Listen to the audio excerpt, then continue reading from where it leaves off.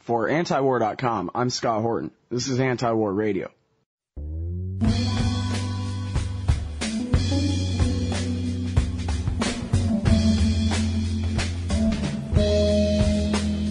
Introducing Mohammed Sahimi.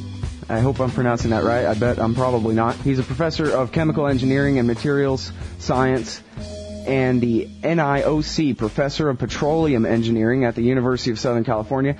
He's published extensively on Iran's nuclear program and its political developments. Welcome to the show, sir. How are you today? I'm fine, and it's a pleasure to be in your program, and you pronounced my name perfectly. Oh, really? Sahimi. Okay, good. Lucky me. It was purely luck. But anyway, okay, great. So this was a really good article here.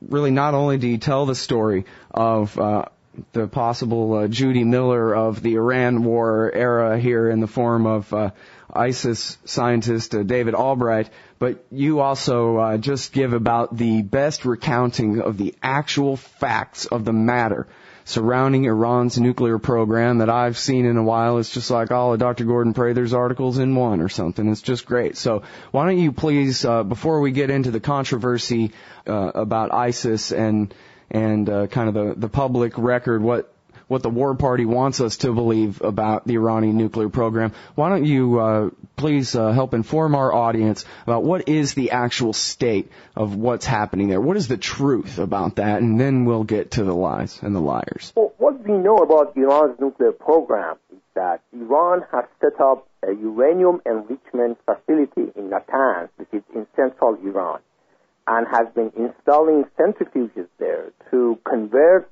uranium hexafluoride and enrich it to the fuel level, which is about 3.5% purity. Every Iranian nuclear facility is safeguarded and monitored by the International Atomic Energy Agency. And International Atomic Energy Agency has affirmed and confirmed time and again in its report, which is released every 3 months, that it has found no evidence of any nuclear weapon program in Iran. There is no evidence of a secret facility in Iran. Iran has not diverted its nuclear material to non-peaceful purposes, and every Iranian nuclear facility is monitored and safeguarded by the agency. This is what we know, and Iran, in fact, has been very open and transparent about this. Iran had a number of minor breaches of its safeguard agreements with the agency, but the agency in February 2008 in its report declared that all those breaches have been resolved and there is no outstanding issue. The only issue between Iran and the agency, which is actually pushed by the United States, is that the United States suspects that Iran has a sort of secret program somewhere that they don't know about. But as I said, the agency has found no evidence of that and has been monitoring every Iranian nuclear facility. So that's what we know about Iran. Mm-hmm. Now, the point of the article was, given all these facts, some people have started speculating, some people have started exaggerating, and some people have even started lying about what Iran is up to and what Iran is going to do. And that was what I wanted to talk about in the article. Mm-hmm.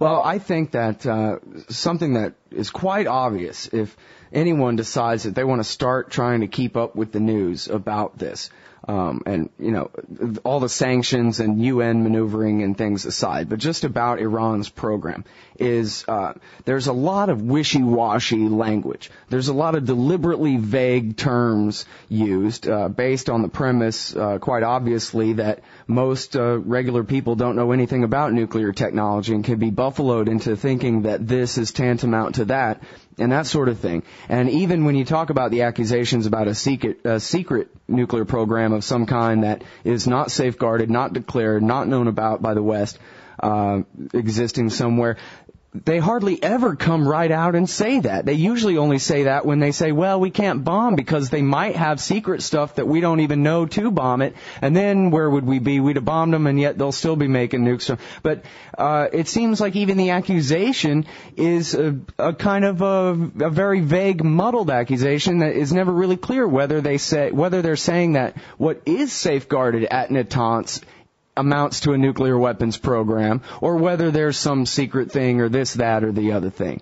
Oh, I totally agree. What the United States wants Iran to prove is a negative. In other words, the United States wants Iran to prove that it doesn't have a secret nuclear weapon program. And of course, that's impossible. Because in order to prove that, you have to inspect every inch of Iranian territory to make sure that there is no such program whatsoever. But there is also no evidence. And because they cannot find any evidence, as you pointed out perfectly, they use this language and vague and double-sided language in order to make the reader or the listener think that, well, maybe there is something that we don't know about. One perfect example of it is in the latest report that International Atomic Energy Agency released in last month. The agency said that Iran has a stockpile of about a ton of low-enriched uranium.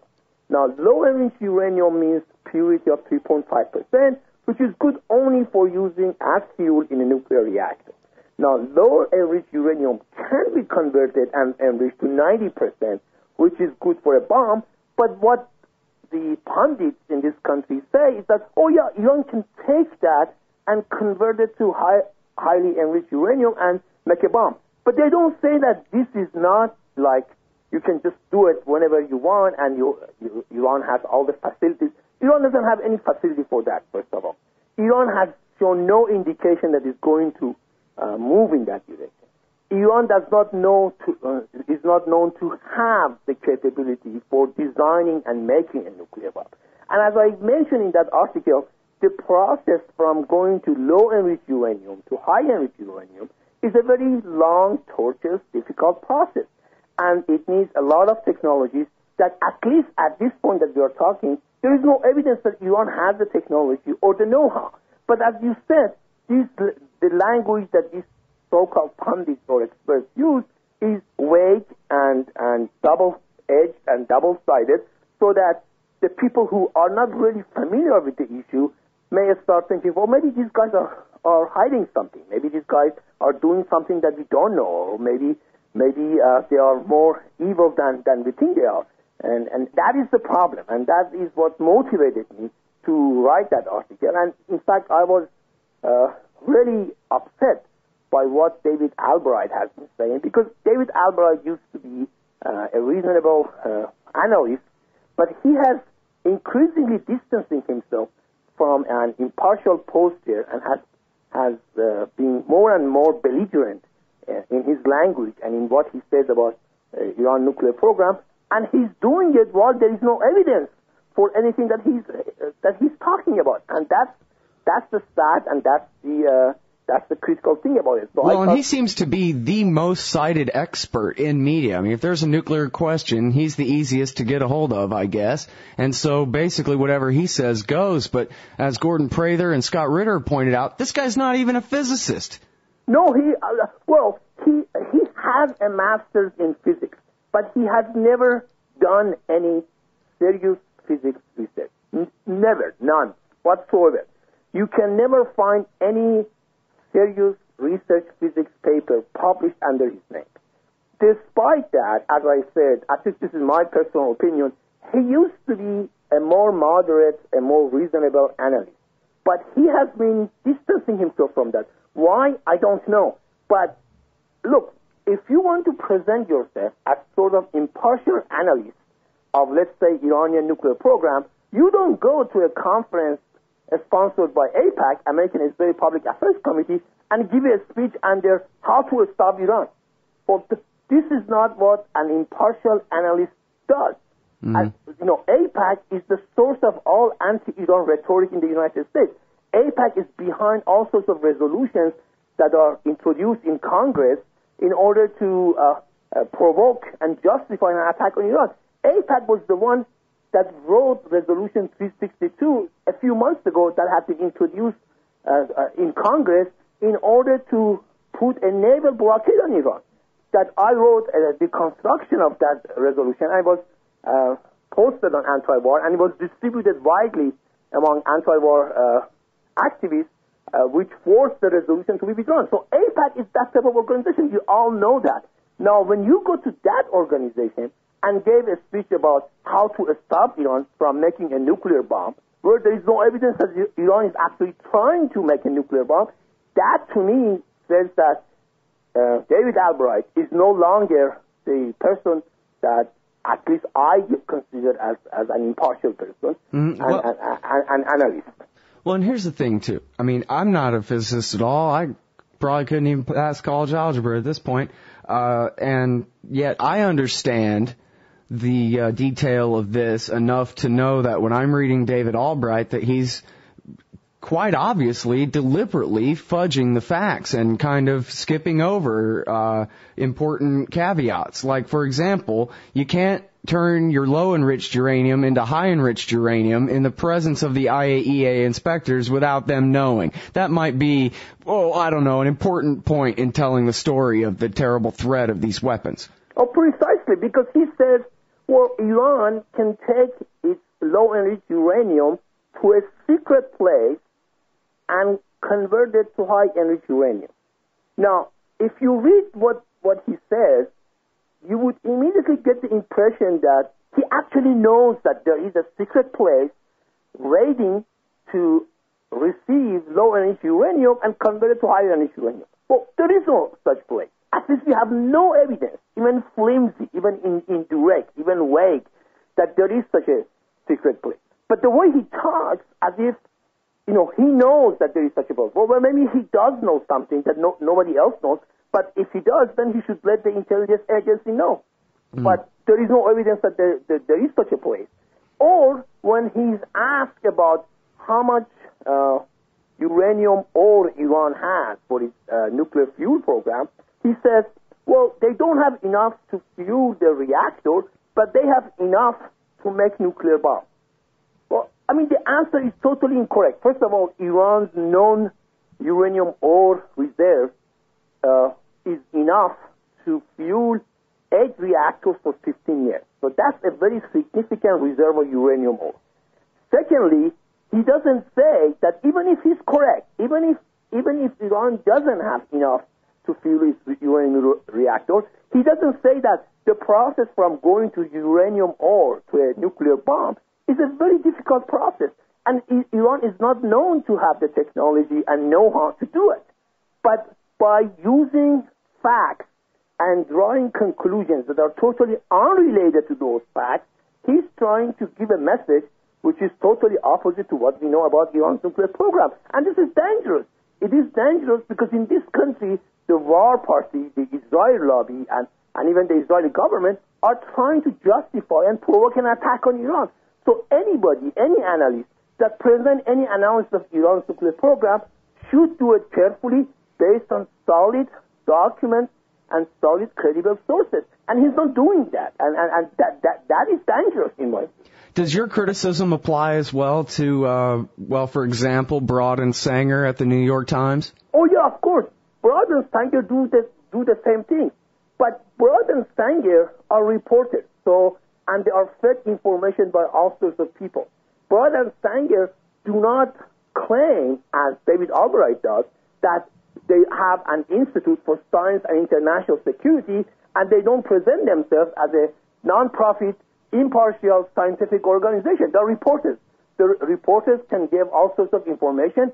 Sometimes they're wrong, sometimes they're right. Broad and Sanger do use vague language also. Broad and Sanger also talk about things that are not really connected to reality, but they're reported. They are different from a person who presents himself everywhere as a former UN nuclear weapons inspector, which according to Scott Ritter, he wasn't. But I don't touch that. That's none of my business. And Broad and Sanger do not present themselves as somebody who is looking at this issue from a very impartial and scientific and objective point of view. So we have to differentiate that. But as you said, of course, Broad and Sanger... Well, impartial. They are supposed to be impartial. And I don't expect them to be any more expert than me, but I expect them to be as expert as me. And if they don't know the story as well as I do, then they have no business writing the New York Times whatsoever. I mean, I'm nobody, the radio show host for a website. Come on. It is true, for example, that the New York Times and Judith Miller and Michael Gordon and all those people contribute greatly to all the propaganda about Iraq invasion, for example. And Michael Gordon, in fact, a year or two ago, was also propagating all sorts of lies about how Iran is interfering in Iraq. That's and it right, got to the point that the New York Times had to stop him. So he has been silent or quiet for some time. But William Broad, Bill Broad, and David Sanger have been writing about articles about Iran's nuclear program. And they even talked to me once, and which I quote in the article. But again, I say that although they write articles and they publish articles in which they say a lot of things that at least indirectly can be said they are wrong or mistaken or vague. Again, the expectation of a person like me, who is a scientist and has extensive research program and thinks of himself as objective, is different from my expectation of a person like David Albright, who presents himself everywhere as a scientist and somebody who is looking and analyzing Iran's nuclear program from a scientific, objective, impartial point of view. So that's why people like him are far more dangerous than David Sanger and William Broad. Because as you said, David Albright has become the go-to man in this country whenever they want to talk about Iran's nuclear program. So if the guy's position about Iran's nuclear program are wrong or have nothing to do with reality, and then if he propagates this view everywhere, and he's quoted everywhere, and he's referred to and cited everywhere, then this creates a very, very dangerous situation in which things that have nothing to do with reality or facts on the ground are accepted as facts, and plannings and policy and everything else are constructed around such, untrue statements, and that's dangerous. Yeah, that's true. If it's not Broad and Sanger, it'll be their replacements who quote the same guy about the same things. All right, well, now, one thing that's going on here that Gordon Prather emphasizes in his columns is that when people talk about, there are still questions that haven't been absolutely completely answered in every sense, or those kinds of things, that they're not talking about the enforcement of the IAEA Safeguards Agreement with Iran at all. What they're talking about is a separate United Nations Security Council mandated investigation into the accusations contained in the smoking laptop. Yes, and that is one of the issues that I talked about in the article. The laptop story is as follows. Supposedly, a laptop that contained a lot of evidence of Iran's past efforts for making a nuclear weapon was stolen in Iran, taken outside Iran, and given to the United States. Now, the United States supposedly has had that laptop since 2004. But the first time they actually used it to accuse Iran of doing something secretly was in 2008, right after the IAEA announced that all of the past problems with Iran have been solved. So right after that, Ali Heinonen, the deputy director of IAEA for safeguards, gave a presentation to the Board of Governors of the IAEA in which he used a laptop to accuse Iran of at least having some sort of program in the past for making a nuclear weapon. Now, here is the point. They say that the laptop contains a lot of documents that shows that, at least in the past, Iran had tried to make a nuclear weapon. Iran has demanded to see the documents on the laptop. But the United States has refused to give the copies of the documents in the laptop to Iran so that Iran can inspect it and respond to the accusation. In other words, Iran hasn't seen the documents, but is being asked to address the issues in the documents. At the same time, as computer scientists know, any computer has a digital chain of custody. In other words, you can easily analyze a computer to decide where each document in the computer was inserted in the computer. So if we do that with the laptop, if the laptop actually exists, then we can easily say when each document in the laptop was actually put in the computer. That hasn't been done also. Why? Because a lot of those documents, if they actually exist, most experts believe that they are fabricated and then they were inserted in the laptop much later on. So therefore, they refuse to do the digital chain of custody analysis because that would reveal when those documents that indicate Iran had a past nuclear weapon program were inserted in the computer. So here we have a situation.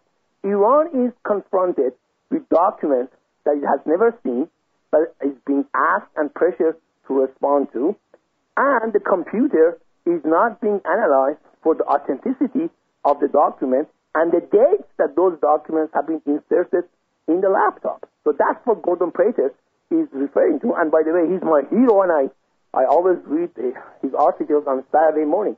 So that's the story about what he's saying and what I also mentioned in my article and criticize David Albright, because David Albright has been totally silent about this. And right now, this is the most important and perhaps the only issue between Iran and the International Atomic Energy Agency. But David Albright has been totally silent about what he thinks of this laptop story and the document. And why?